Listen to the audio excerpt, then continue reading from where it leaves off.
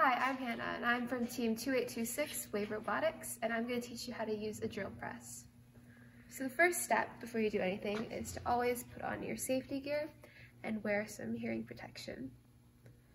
So this is how you start and stop the machine. You do this by pressing these two buttons, but before you set anything up, always make sure that your machine is stopped.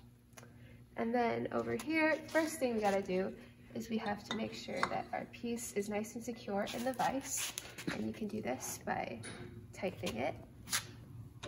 And then we are going to put in our proper bit, and to do this, first you can take your bit and you can just insert it in and then tighten it by hand to get it started.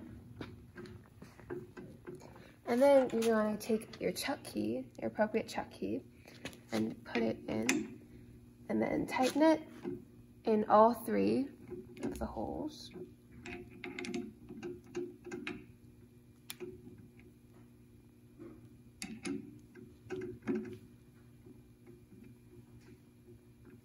And then once you make that secure, you gotta make sure you take the chuck key out before you do anything else and put it in its designated area.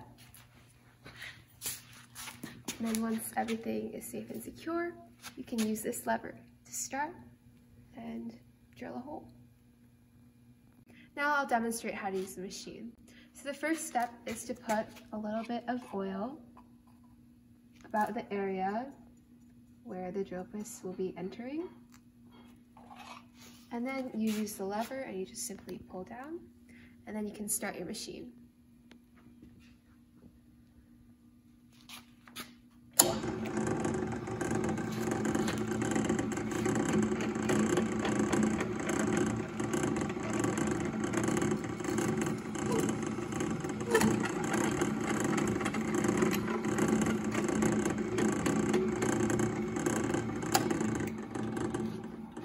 And that's the drill press.